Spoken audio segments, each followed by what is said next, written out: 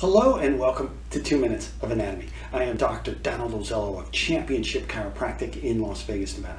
On today's 2 Minutes of Anatomy, I'm going to speak about extrinsic muscle of the foot, which is located in the anterior compartment of the lower leg. It's called the Extensor Digitorum Longus. Oftentimes the Extensor Digitorum Longus is abbreviated to the EDL.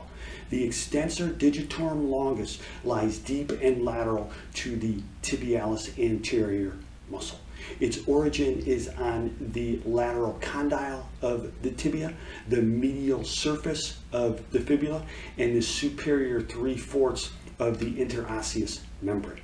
It inserts onto the dorsum of toes 2 through 5 at the middle and distal phalanges.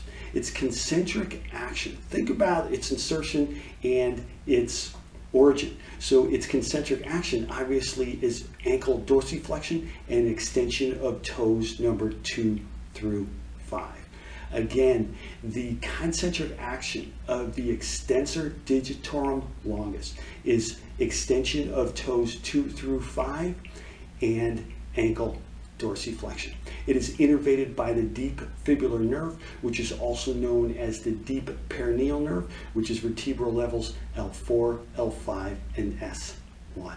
Again, the Extensor Digitorum Longus, often abbreviated to the EDL, its concentric action is ankle dorsiflexion and extension of toes 2 through 5.